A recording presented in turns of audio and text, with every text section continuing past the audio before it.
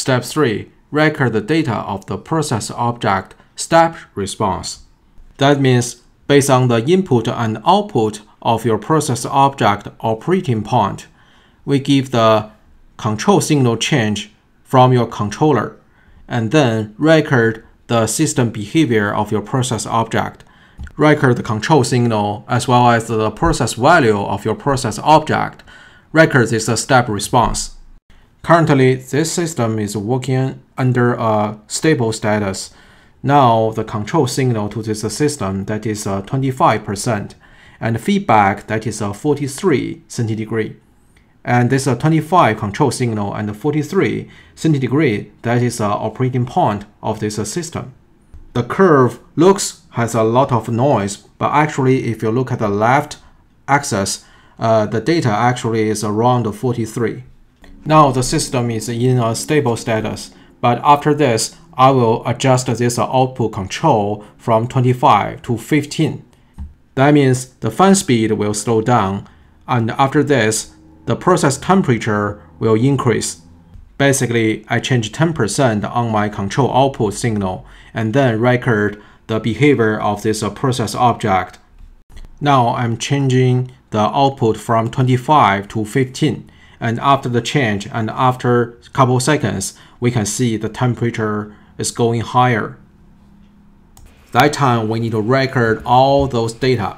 Meantime, you also need to define what the sample time of your record. In my system, I'm using the 2 seconds as my sample time. And then let's wait for the system reaching to its new stable status. Basically, the process value reached to a flat status.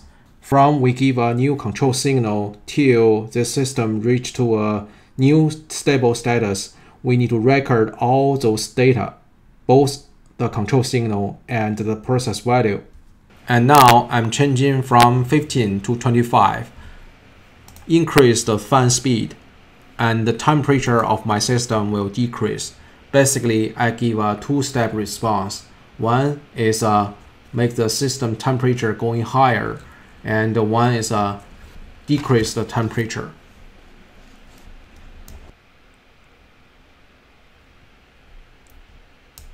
And eventually, that is the whole change of my temperature process. As we can see, the initial of my output, that is 25, and I decrease the 25 to 15 analog output. And after that, I increase the output from 15 to 25. So the temperature changing from 43 to 49.5 and decreased back to 43 basically. During this entire transition, I'm recording the data, both the output control signal and input process value. And keep in mind, record your sample time value. In my system, that is 2 seconds.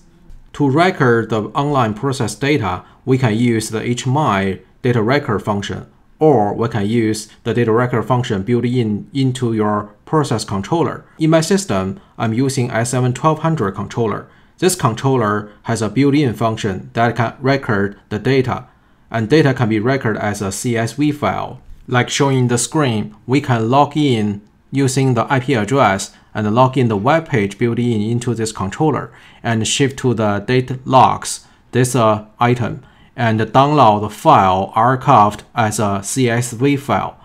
And after I download this CSV file, I will copy the input data and output data into 2 individual files. For example, the feedback temperature, I call it y_fan.